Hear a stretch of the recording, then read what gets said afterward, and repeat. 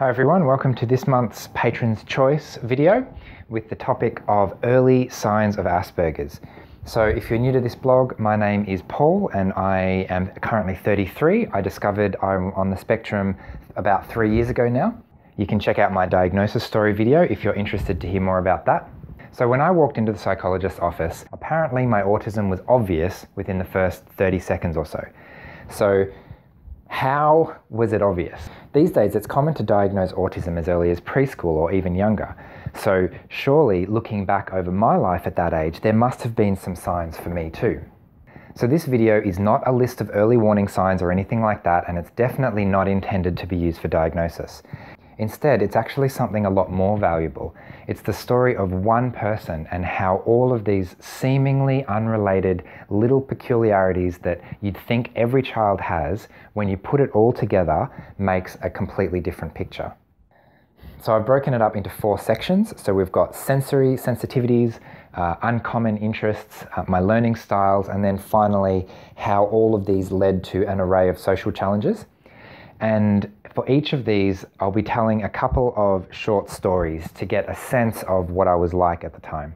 So this is by no means an exhaustive list of all of the early signs of Asperger's for me, but hopefully it'll give you a sense of what I was like in those early years. So to start off with, sensory issues were probably the easiest thing that others could see from the outside. So I was clearly very sensitive to smell and noise and touch. And certain textures. So this is me at the beach as a baby trying my very best to avoid touching the sand. So I used to be kind of proud of this superpower of being able to hear things that other people couldn't hear, specifically higher frequencies. But actually in real life, it's not so much that I could hear it, it's more that above a certain frequency, I stopped hearing the sound and I started just feeling pain. So a good example of this is squeaky brakes in a car, for example. There are some frequencies in the audible range that we can hear, but then it comes along with some higher that actually just cause pain. I remember one time at a birthday party, I must have been maybe 7 years old, and I drank half a can of fizzy drink. I was so proud of myself because previously, even the tiniest sip was massively overstimulating for my lips. So being able to sit there and slowly sip it and get all the bubbles out and get through half a can was like the highlight of my whole day. I also had some strange food sensitivities. For example, I couldn't stand the taste of rice, like plain rice by itself, but at the same time I would eat lemons when I was really young. Apparently one of my first words was more, as in, please give me another slice of lemon to eat. So sure, that's a little strange, I guess, but don't all kids have funny eating habits? How is this any different? So in terms of my interests as a kid, they probably seem quite stereotypical on the outside. I mean, I was really into dinosaurs and outer space and things like that. Pretty common, right? The only thing is I took these to a bit of an extreme. I mean, I was writing out tables and listing the distance from each planet from the sun and how long it took them to orbit and how long they would take to spin on their own axis and things like this. I remember a time when I was I probably would have been about 7 or 8, and I was chatting to a friend at school, and in those days we were taught 9 planets, you know, Mercury, Venus, Earth, Mars, Jupiter, Saturn, Uranus, Neptune, Pluto. Right? Pluto being the furthest one out. And so I was having a discussion with this kid at school and I was trying to tell him that Pluto has an elliptical orbit, which means at the moment it's closer to the sun than Neptune is. And he wasn't having a bar of it. He said, no, Neptune is closer to the sun and then Pluto's further away. So anyway, we ended up making a bet, for lack of a better word, and I said, look, I can prove this. I've got a book at home. I'll bring it in. I'll show you. So I did, and I brought it in and I showed him, and he just didn't listen and didn't care, and he didn't follow through with the what we bet on. I think he was going to give me a book or something small like that. So that feels like a really stereotypical scenario for me, and I really hate being right. I feel like if I know something is true, it's because it's my special interest and I've researched it to death. And when other people don't listen or don't care, it can be really difficult. Another example of getting slightly obsessed with something is one day I learned about different paper sizes like A4, A5, B4, etc. So I went home and I made all of them, like gluing pieces of paper together and putting them all together and cutting them out and folding them. And so that's the kind of stuff I was interested in, really, really structured stuff. Another interesting thing is my playing style. So in hindsight, I was always more interested in the physical properties of toys than what they were supposed to represent. I once had a baby's toy that I played with until I was quite old, and it was a weighted ball that I would just spin it around and watch how the angular momentum worked, right? So this ball was supposed to be for like a 2-month-old baby, and here I was at the age of like 10 still playing with it because it was cool and it had a funny weight to it. And in a similar way, when I was playing with things like Matchbox cars, I would just smash them into each other and watch them bounce off and see which one could flip the other one. So that's not really using them as cars. I wasn't holding it in my hand pretending this was a car going down the road, vroom vroom, oh this is a fire truck, it's going to go put out a fire. I was like, oh this is a fire truck, it's going to slam into a school bus and see which one flips over or not. So it was very creative, but it was almost like I was creating an imaginary world that was a lot more interesting than the real world. So when I was 5 years old, I changed schools halfway through the year in my first year of school. So interestingly, I just discovered this now, but on my report card from that first school, it said that I had a learning disability. So on the same report card, it said, Paul is a high achiever in all areas of the prep curriculum. And then later it says, Paul has a learning problem which is quite noticeable in the classroom. With background noise, he is often oblivious to any statement made to him. Now, in hindsight, that explains a lot, because so often my experience of primary school was asking the question, how do people know what's going on? How do you know what homework we have to do? How do you know where to line up? How do you know what we're supposed to be doing right now? Because I would get distracted by something and I literally wouldn't hear what the teacher was trying to say. Apart from this though, my experience of school was that it was mind-numbingly boring. I remember coming home from school one day, I was probably 6 or 7, and saying, hey mum, did you realize that some people actually find school difficult? Like, this was blowing my mind. I just assumed that everyone else was having a similar experience to me. It's just that I was having such a different experience to all the others in my classroom that it put me on the outer when I was trying to understand them. So to combat this boredom, I had a habit of trying to find the most creative answer to a question that I could think of that was still a correct answer. So if the teacher was saying, can you please name all these animals? I would say something like, okay, well, so this one's Lucy and this one's Harry and this one's, instead of like dog, cow, sheep, whatever.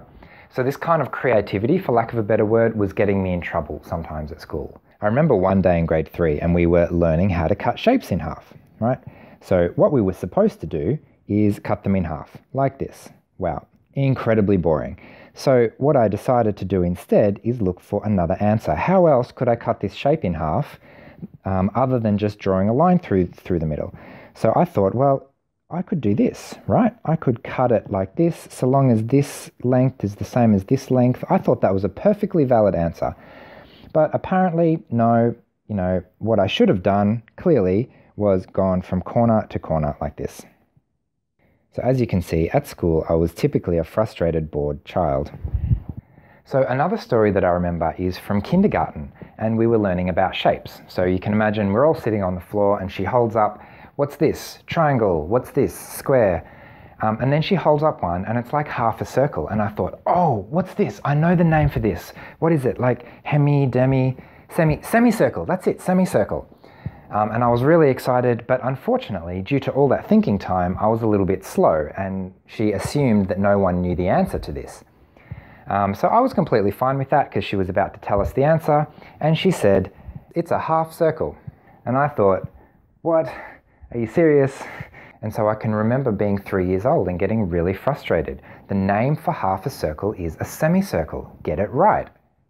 Okay, so finally, all these differences in sensory sensitivities and my learning style and what I found interesting, they all led to challenges trying to relate to the other kids my age. I remember my first year in kindergarten being 3 years old and actually thinking, how do I play with these other kids? What do I need to do? How do I figure out how to do this? And I was actually trying to solve this problem at an intellectual level. So they were playing this game and it was called King of the Castle, and how it would work is they would climb up the play equipment, and anyone who tried to climb up, they would basically stop them climbing up and say, I'm the king of the castle and you're the dirty rascal. And I didn't know really how to engage with this game, because I would try and climb up and they'd push me down, and that seemed to be how the game worked. So I thought, okay, well, clearly it's just the first one up there gets to be that role in the game. So one day I was on the ball, and as soon as we got let out, I ran out and climbed up, and I was the first one up there. And then another little girl tried to climb up, and I pushed her down and said, I'm the king of the castle and you're the dirty rascal. And then she fell down and started crying, and I got in trouble, and I thought, wow, this is hard. Why is trying to play with the other kids so hard? What am I supposed to do? What am I missing here? This is just not working. Anyway, so that was my experience at 3 years old. I remember my very first play date when I was about 5 in primary school, and my mother had arranged to have a different person pick me up from school, and I would go home with another boy in my class, and we would spend an hour or so after school, and she'd pick me up at 5 p.m. and I thought, 5 p.m, school finishes at 3:30 and we're going to go till 5 p.m. What on earth are we going to do for an hour and a half, just the two of us? How is that going to work? I've got no idea how that was going to work, and I had quite a bit of anxiety around that. But anyway, it just happened, and it actually worked really well. It turns out my social skills when it's one-on-one are actually pretty good. It's the group stuff that is always throwing me. So we had a great time, and 5 o'clock came before we knew it, and I went home and I was really excited and really happy because it just worked, and I have no idea how it worked, but it just worked. Another problem that was obvious in primary school is that often we needed to line up in pairs, like before we go into class or after recess or things like that. And because I never had a partner to line up with, I was always at the back of the line. Even if I was the very first one there before anyone else when the bell rang after recess, one by one, others would come and they would have a buddy, and I wouldn't have a buddy, and I would end up at the back, and I just didn't know how to find a buddy. Who was going to teach me how to find a buddy? And this was really significant and really memorable. So much so that I remember in grade 3, I had a different teacher, a teacher that I really, he just did things a bit differently, and I really liked him. And he introduced us to the system of just filing in. So if there's a gap, you fill the gap. You don't wait to find a buddy, you just fill the gap. If there's one person in front of you and you come and you're the last one on the line, you stand next to the last person in the line, and it all just works. And this was amazing, because what it meant was that I wasn't the last person in the line. For the first time in my entire life, I wasn't the last person in the line. So that was a huge day for me when that happened. Another frustration I never quite worked out trying to play with the other kids in primary school is that they would make up the rules as we went along. And kind of in hindsight, it kind of makes sense. You're going to play a game, it's a creative game, you're going to make up the rules as a group as you go along.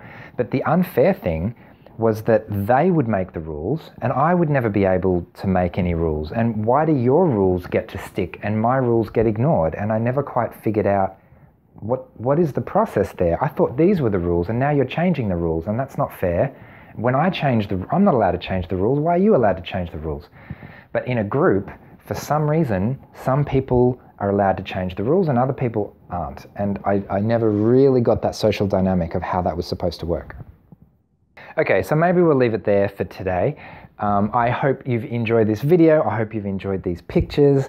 These have been just a handful of little anecdotes from my childhood that will hopefully give you a little bit of a sense of what I was like back then, and some of the things that I was struggling with, and some of the early signs that I was on the autism spectrum.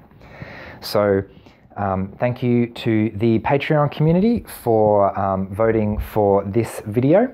If you would like to have your say in next month's Patron's Choice video, you can join our Patreon family, become a supporter of this channel for less than $1 a week. So that's a fun little community. We've got our own private Facebook group to keep in touch. We all met online the other day, which was really fun, meeting people from all over the world. So if you want to become a part of that, please check out the Patreon link here. Otherwise, I will see you next week for another video from Aspergers from the Inside. Thanks, bye.